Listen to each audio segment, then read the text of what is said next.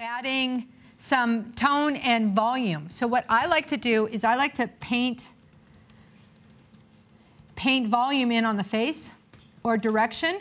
And how I do that is I make a new layer, call it whatever you end up doing it. I'm just going to call it volume for myself. I will pick, for example, the color black and white. So what you'll see is I hit the D for default color and then X to flip it to whatever is on the top. And I'm going to take the paintbrush tool and I'm going to click on the top of my nose and then click on the bottom and then back up.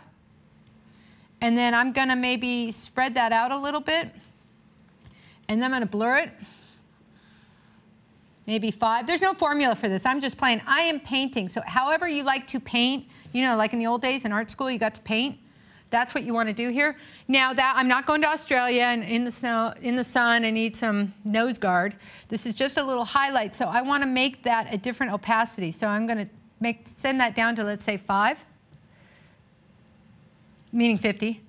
And then I can maybe 25. I'm going to leave it at 50 for now. So this is a way to start. I lied. I can't stand it. Let's make it smaller. All right. So now it's at 30. So this is a way to start adding volume to the face, all the while the texture's on the top. I don't ever have to worry about the texture. And why folks retouching looks fake, that painted, overly painted, is because there's no skin pores. I got pores for days, and I'm going to keep them. All right?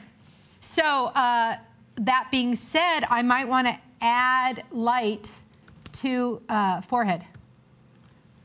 I'm going to use the gradient tool. One of the things I think you might have noticed, it's my favorite tool for this function, because you can be sloppy on the blur layer. Have you noticed? I'm not exactly painting perfect. I'm like, here you go. Okay, it's a little too much. Maybe 20%. Do you know when you guys get a shot, a photo shoot, and the light's on the wrong side of the head? This is a way to start getting it right. You just need to have it warm on that side. Cheeks? Little cheeks? Should we put a little volume on the cheeks?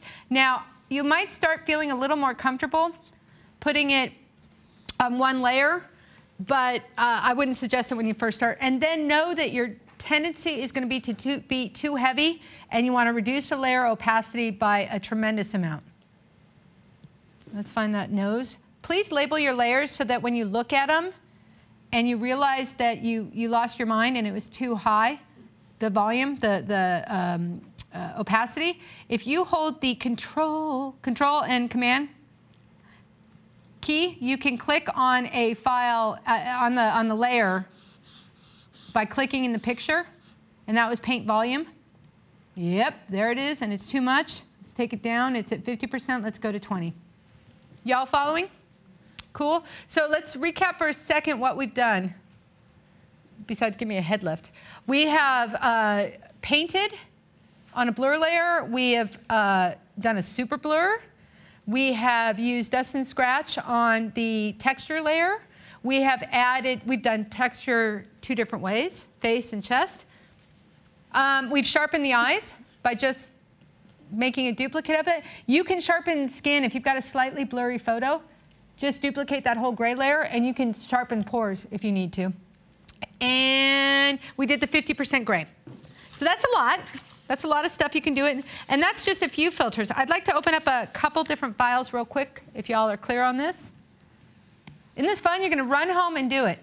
You are. Guys, we can be a little more forgiving. Aww. All right, so this is just an iPhone camera, so the fidelity is not great. So this technique even works when your shot is blurry and not real great. And again, it's the same idea. It's always the same recipe. So what do I have? I have a blur layer, and I have a gray layer. I was naughty, and I didn't write the amount I put in here, but y'all can figure that out as you go. I always make a copy of my retouch layer so that if I've screwed up, I can go backwards. And let's look at this. On this image, I was smudging on the retouch layer. I straightened your nose out, just, you know, just in case, a little nose straightening, a little bag reduction. So I'm showing you this because, 1, it works on low-res files. 2, the technique is always the same. And 3, you can use different techniques like blurring, smudging. You don't have to just paint. And if some of you all are painters, this is a great technique. You don't have to be as exacting. I do want to share another little trip that you can do. Trick, not trip. It might be a trip, I don't know. Is colorize. So because all the texture is on the top layer, you can colorize underneath and still have a sense of dimension and not have it look too flat. So in this one, I just painted with color to take some of the gray out. And all you have to do is, I'm just going to make a blank. You make a blank layer. When you make a blank layer, you'll probably have it be on normal first. I'm going to just select a color. And I'm going to paint with 100% opacity. Thank you. Normal. Oh, my layer's locked. Sorry. There we go. That's not what I want. I don't want that. Why is that looking like that? Because in the color layer, there's still tone and variation, right? Do you see that? That's the blur layer right there. So what you want to do is switch it to color mode. Okay? And now it's the lion from The Wizard of Oz, so that's a little heavy. So why don't we just take the opacity down to 50? Do you see how flexible it is? But I didn't have to, it's got a variegated color now. You're not all one color, but it's closer, and the texture is all still there. So that's another kind of quick tip you can do. And as I said, you can sharpen. This is not the best example in the world, but it does work. If you make it, so that's the original. It's it's your typical iPhone photo. But if you copy the gray layer, and if you do that, you probably want it after you've retouched, so you've done all that work. You don't want to copy the blotches. Copy the retouched one. And put it on top. Put it on linear light. When you put it on linear light, it's going to be strong. So that's normal. That's linear light. So do you see how strong that is? Holy Jesus. You might want to come back to like 50% opacity. When you're sharpening, pay attention to this. When you are sharpening, it's really important. You can either leave it floating on top if you pick the retouched one. Well, you can leave it floating on top no matter what, actually. Or you can clip it. If you clip it, it's a different result. Look at that. That's more sharp, sharper. That's less sharp. This is one of the few times you can not clip a gray layer. Okay, so I love sharpening through frequency separation. Again, only time that's problematic is if you are delivering to a client and you want them to be able to take the sharpen on and off. If they want to take the sharpen on and off, take it outside the folder and don't merge it. Okay? This is some very nice gentleman, I'm sure, from Adobe stock. And again, it's a pretty standard recipe here.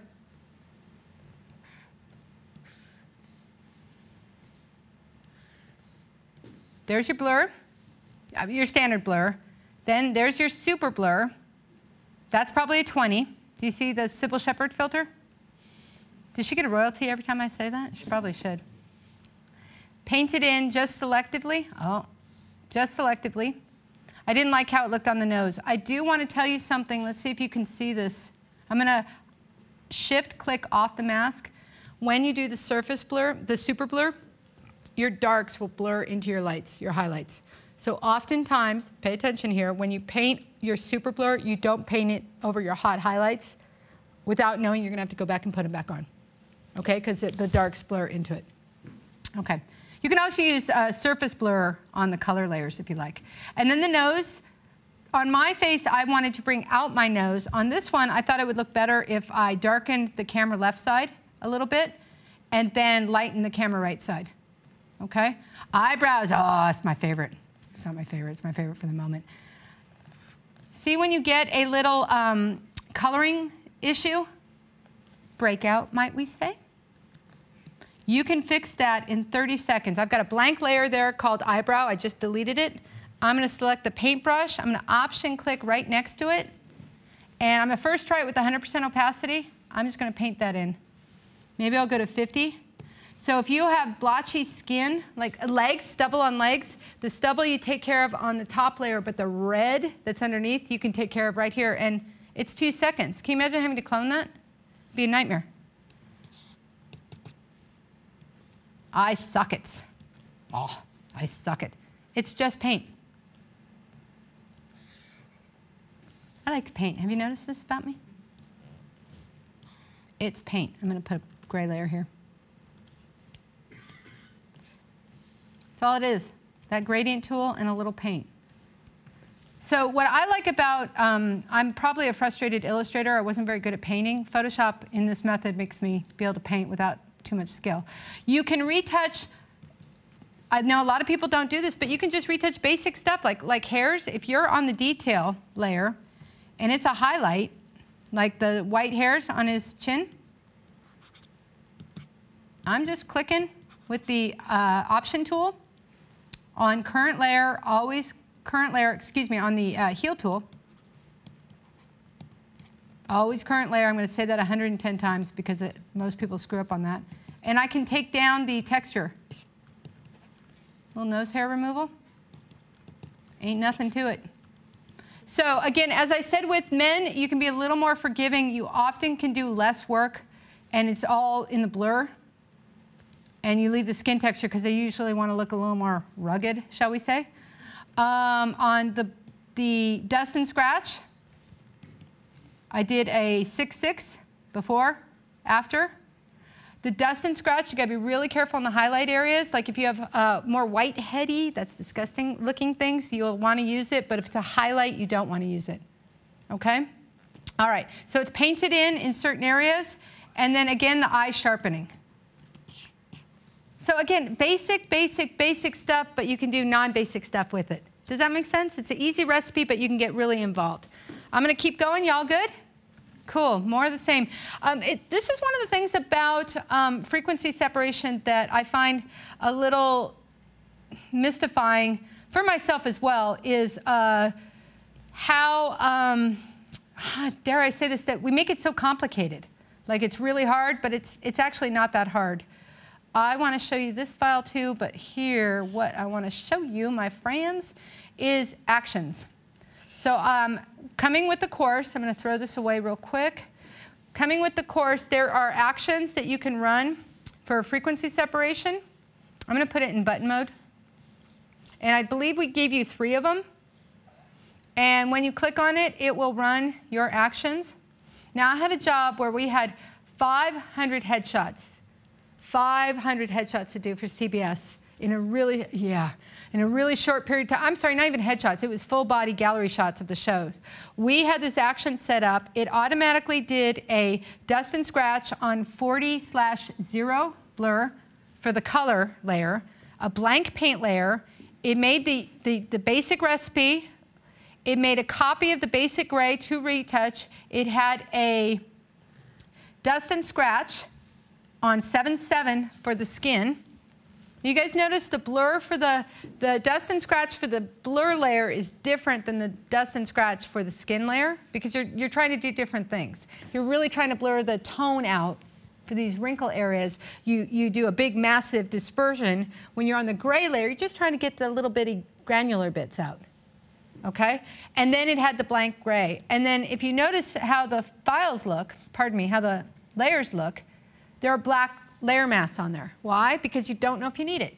And as I said before, and I'll say it 100 times, you want to mask in where your pen is so you can see what's happening so you don't have a mistake on the outside. Cool? So those actions come, there's 3 of them that are with the program, 3 different levels of retouching. One's basic, and the other 2 are a little different.